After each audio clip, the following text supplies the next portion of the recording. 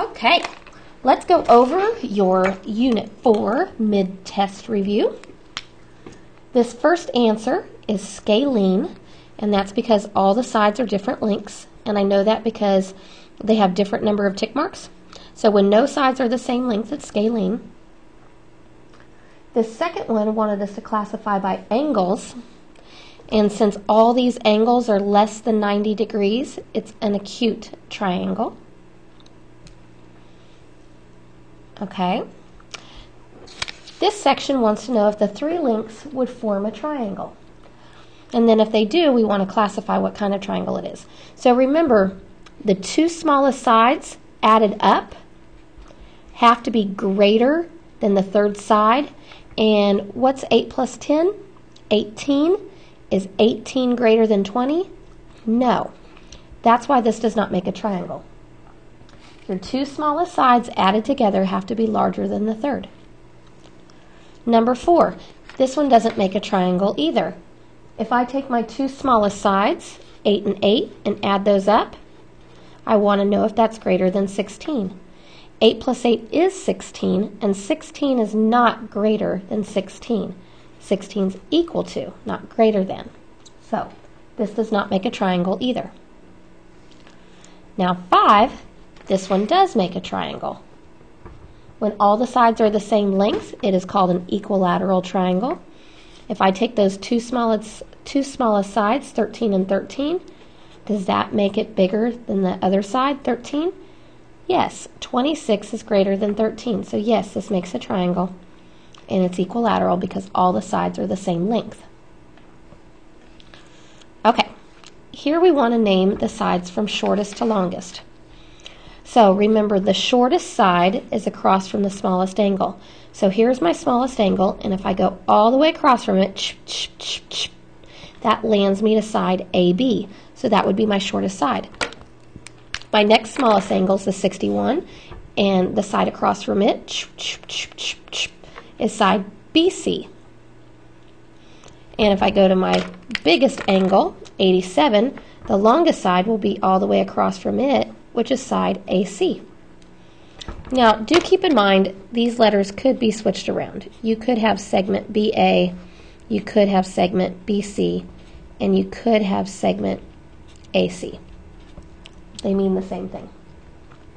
So the smallest side is across from the smallest angle, and the biggest side is across from the biggest angle.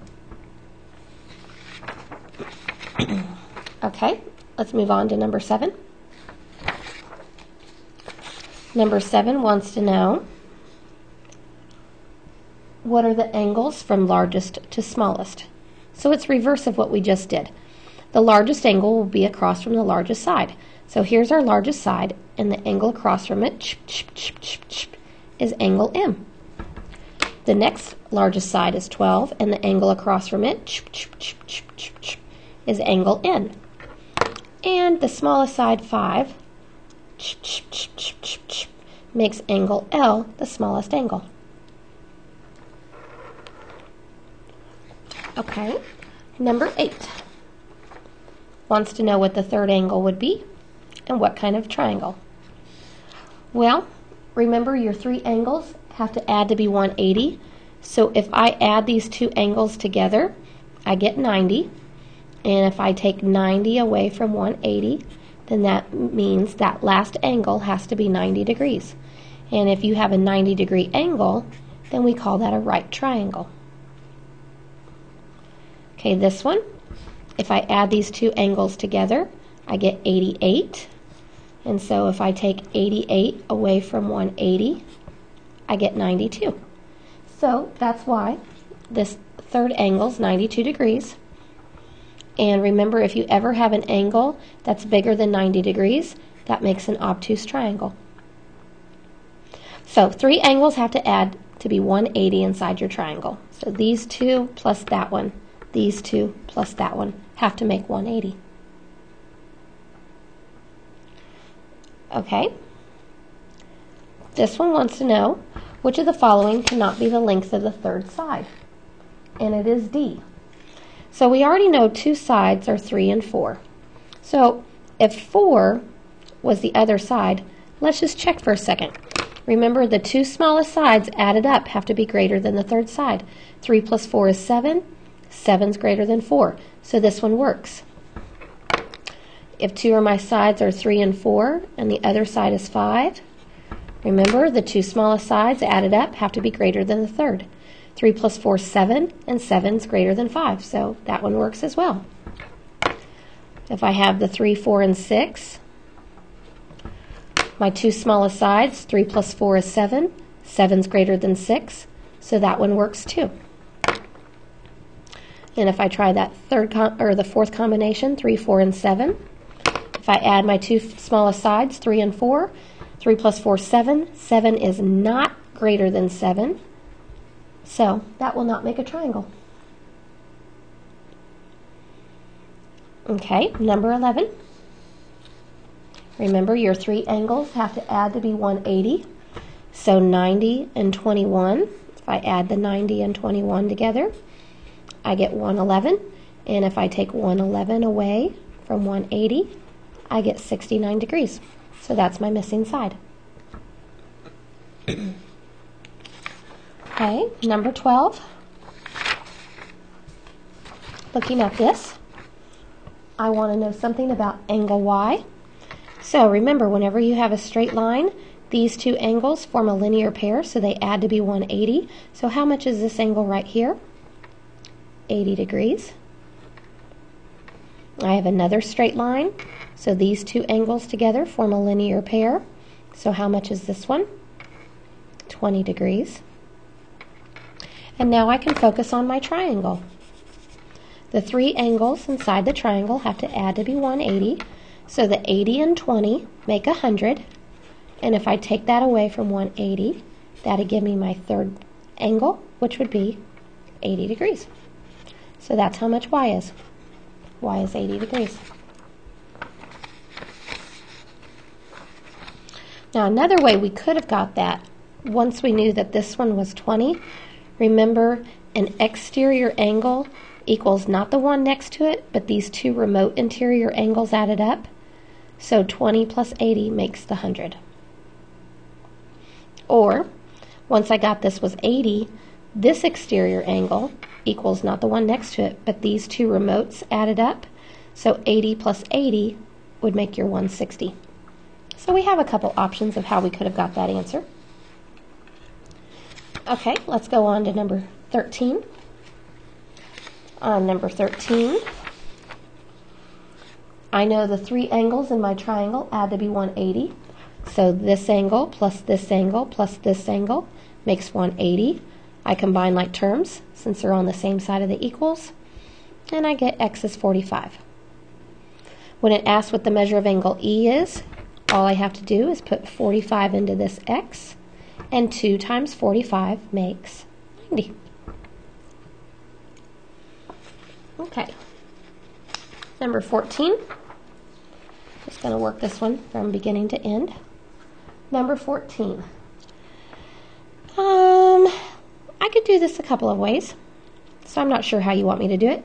This is an exterior angle, so it equals these two remote interior angles added up. That's one way. Or I could figure out this angle right here and then know that these three together add to be 180. So we have choices. I'm going to do the exterior angle. This exterior angle, 80, equals not the one next to it, but these two remote interior angles added up. So it equals x plus 2x minus 4. I'm going to combine like terms. X plus 2x makes 3x. Recopy my minus 4, my equals, and my 80. I'm going to add 4 to both sides. I'm not going to show that. What do you get if you add 4? 84. And then I need to divide both sides by 3. And so I just need to figure out what 84 divided by 3 is. And 84 divided by 3 makes 28. So that's how much x is.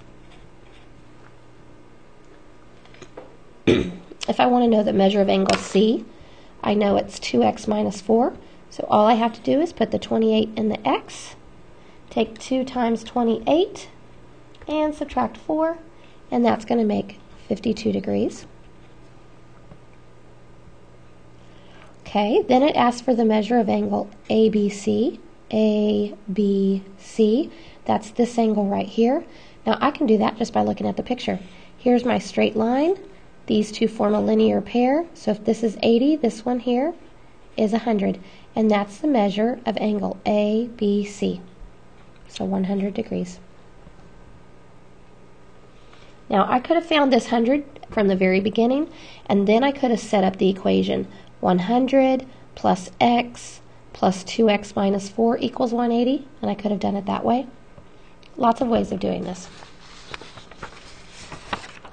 Okay, this next one, it says in triangle ABC, so I'm just going to draw a triangle. I don't care what it looks like.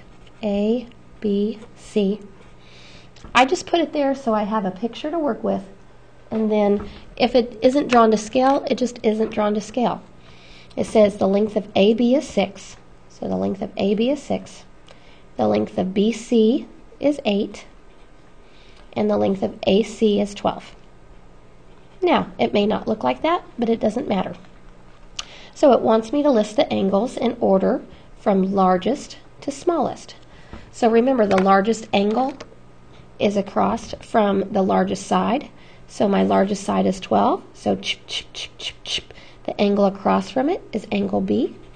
So that's my largest angle. My next largest side is this 8. So the angle across from it is angle A. And my smallest side is the 6, and the angle across from that is angle C. So that would be my smallest angle. Okay, this next one talks about in triangle XYZ what these angles are. Once again, I don't really care what the picture looks like. I'm just going to draw a triangle XYZ, and then I'm going to fill in what they tell me, whether it looks like it's right or it doesn't. When it says the measure of angle X is 103, obviously this does not look like 103 degrees, but it's okay. Measure of angle Y is 41, and measure of angle Z is 35. Okay, and we want to list the sides in order from shortest to longest. So the shortest side will be across from the smallest angle. So the smallest angle is 35, and the side across from it is side XY, or side YX. The next smallest angle is the 41, and the side across from that is side XZ, or side ZX. And my biggest angle, the 103, the side across from that is side YZ, or ZY.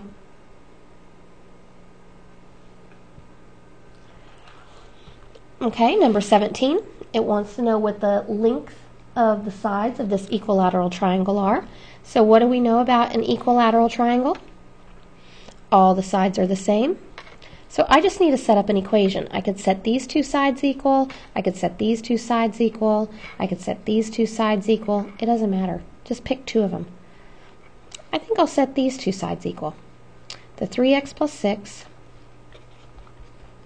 equals the 6x minus 3. And I'm going to solve that. So I'm going to get rid of my positive 3x by subtracting 3x from both sides. The 6 a drop, the equals a drop. 6x minus 3x makes 3x. And then I drop the minus 3. Next thing I would do is add 3 to both sides. And if I add 3, I get 9. And then I'm going to divide by 3, and that makes x equals 3. But the question wants to know the length of the sides. So I need to plug my 3 in. 6 times 3 is 18. 18 minus 3 is 15. If this side's 15, how long is this side? 15. And this side, 15. And of course, you could always double check your work by plugging the 3 into that x and see if it works. But it does. Okay. Almost done. Number 18. It says How would triangle ABC with vertices 4, 1, B, 2, -1, and C, -2, -1 be classified based off of sides and angles? Okay, so I'm going to draw a little coordinate plane. I'm going to start making some tick marks, going by increments of 1 here.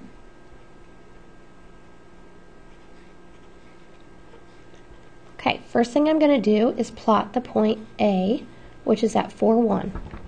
So I am going to go right 4 and up 1, and that's my A. And I'm going to label it. Next I'm going to plot my B, which is 2, -1. So I go right 2 and down 1. That's my B. And C is -2, -1. So I go left 2 and down 1. And that's my C. I'm going to go ahead and draw this triangle out.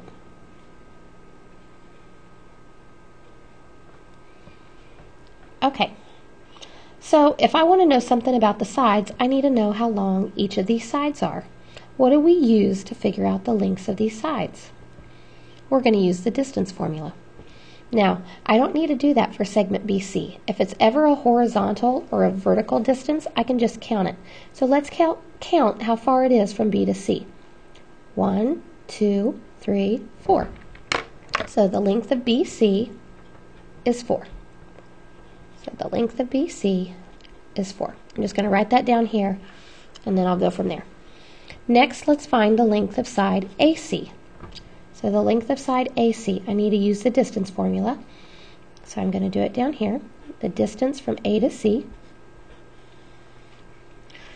Okay, remember the formula tells you to subtract your x's. So I'm working with AC.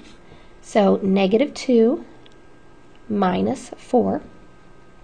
-2 minus 4, I subtract my x's and square it.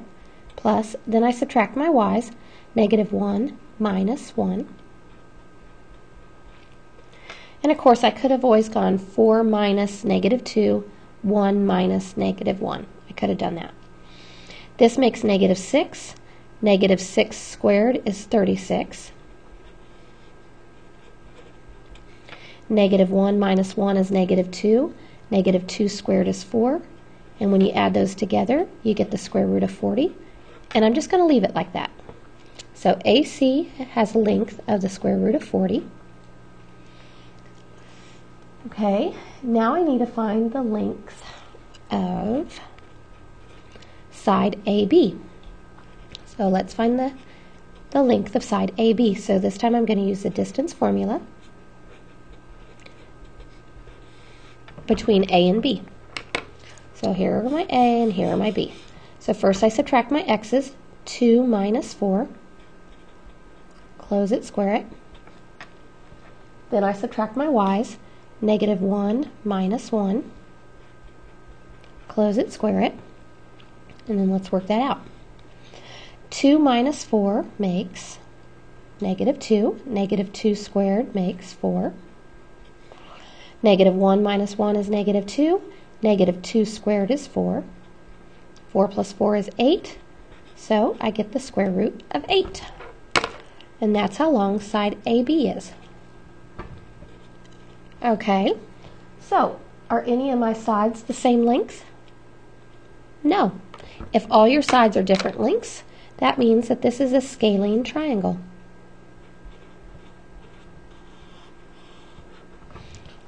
If 2 of the sides would have been equal, it would be isosceles, and if all 3 were equal, it would have been equilateral. But none of the sides are the same length, so it is scalene. Okay, angle classification. This is where I want to find the slope of all the sides. So let's find the slope of segment BC first. So the slope of segment BC. What would you tell me that is? 0.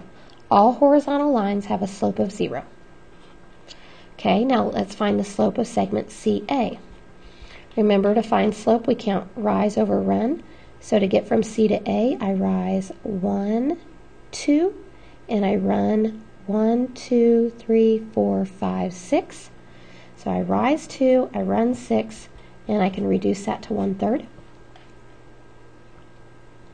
Next, I'm going to find the slope of segment AB. I always prefer to go from left to right, so what do I rise? What do I run? I rise 1, 2. I run 1, 2. So my rise is 2, my run is 2. 2 divided by 2 makes 1. Now, let's look at these slopes for a second. Are any of these opposite reciprocals? If these would have been opposite reciprocals at all, then we would have perpendicular lines, and if we had perpendicular lines, we would have a right angle, which means we'd have a right triangle. But since none of these are opposite reciprocals, I know it's not a right triangle. So I'm just going to look at my picture. Does it look like it's acute, or does it look like it's obtuse? This angle is bigger than 90. Angle B here is bigger than 90. So this is an obtuse triangle.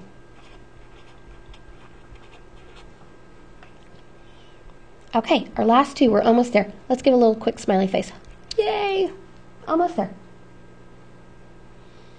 Okay, I've got 3 triangles here. I've got this little one, I've got this little one, I've got the big guy. So if this is 90 degrees, what's this one right here? 90.